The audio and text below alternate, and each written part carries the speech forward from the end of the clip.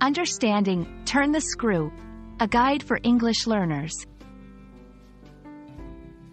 Hello everyone. Today, we're diving into the fascinating world of English idioms, specifically the phrase, turn the screw.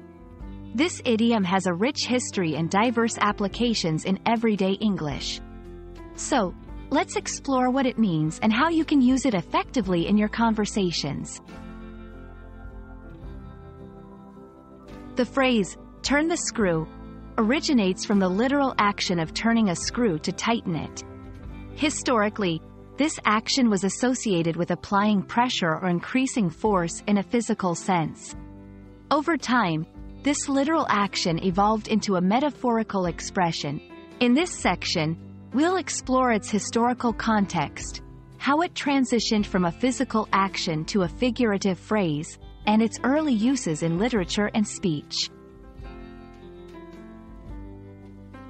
Now, let's decode the meaning of turn the screw. Essentially, this idiom is used to describe a situation where someone increases pressure or makes a problem more difficult. It can be applied in various contexts, such as negotiations, competitions, or even personal relationships. We'll examine different scenarios where this idiom is aptly used, helping you grasp its meaning through practical examples. How is turn the screw used in contemporary language?